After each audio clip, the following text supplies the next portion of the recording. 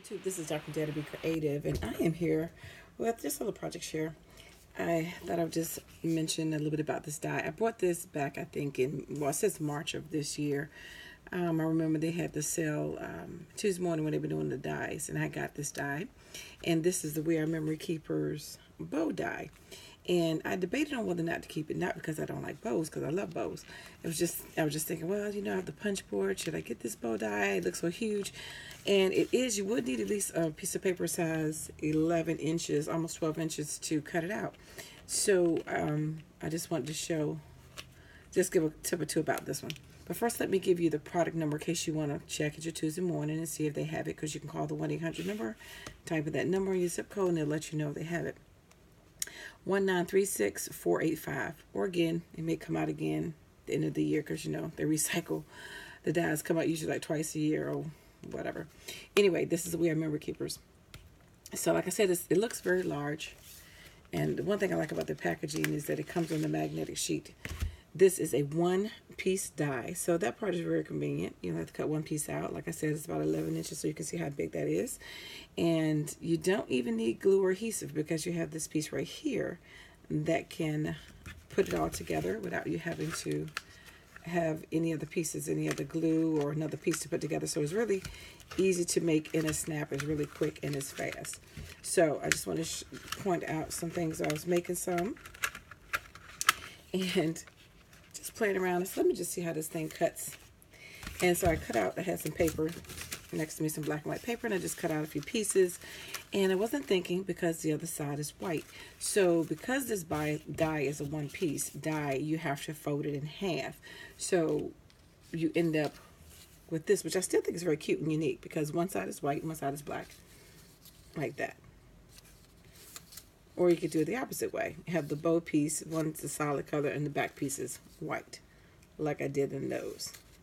So if you're using a single-sided piece of paper, just know it's going to come out like that, whichever way you choose to wrap it around.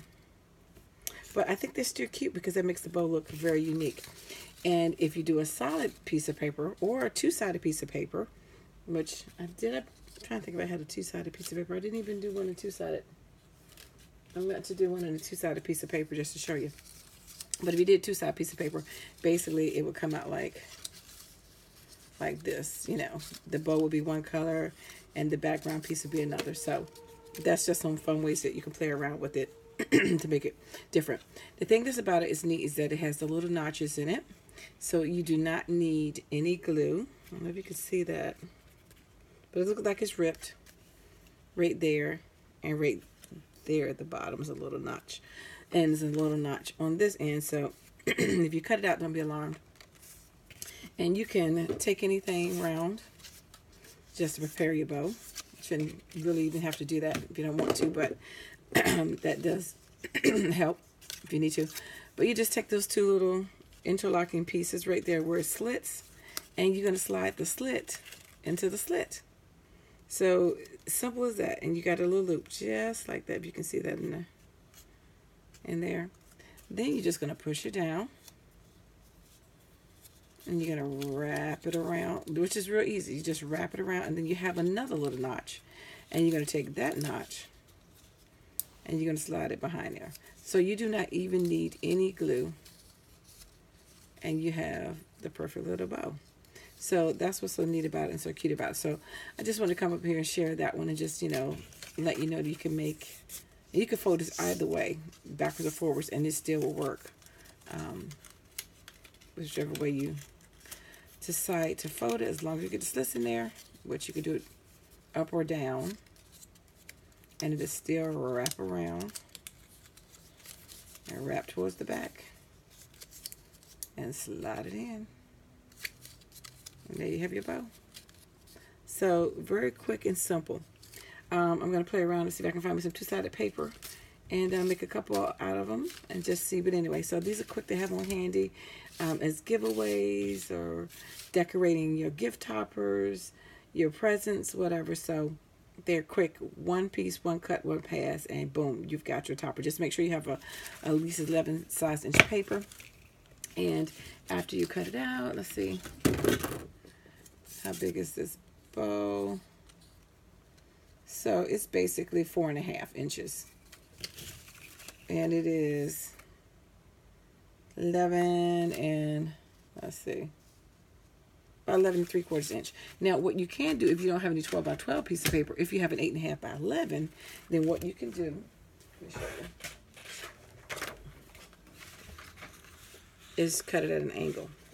So if you cut it at an angle, that way you can maximize your paper, and you can still get 11.5 inches out of it, even though this is 11.5 inches, but it's 11 3/4. If you make it at an angle, you can get the whole piece up there. And then you can just use the rest of this to cut out for punches or different things like that. So don't let that paper go to waste. So anyway, thanks for liking and subscribing and watching. And oh, let me mention too, you can also put some centerpieces in here. You can do a lot of things to jazz it up, but I just wanted to come along and show you how to use that bow. And I was just trying to use some of my different dies that I hadn't used yet, and I'm so glad I tried it out. So anyway, thanks for liking and subscribing, and I dare you to be creative. Take care. God bless. Bye-bye. So while I was making the bows with that paperwork, I also made a couple more, and I used this paperwork. With that paper. I also used this Fiskars punch, and I made some little mini ones. So, and I made these before and used these in projects before, but they're cute. They can go on little teeny things, on tags, 3x3s, other little things just on when you're layering. And then I also put out this multi bow die, decorative die that I got from one of those craft magazines I forgot last year, and I made some of these bows, which I've used these as well.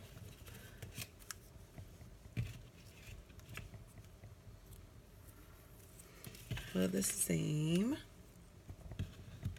paper. So anyway, thanks for liking, watching, and subscribing, and I'm just having fun playing with some bows, and I dare you to be creative. Take care. God bless. Bye-bye.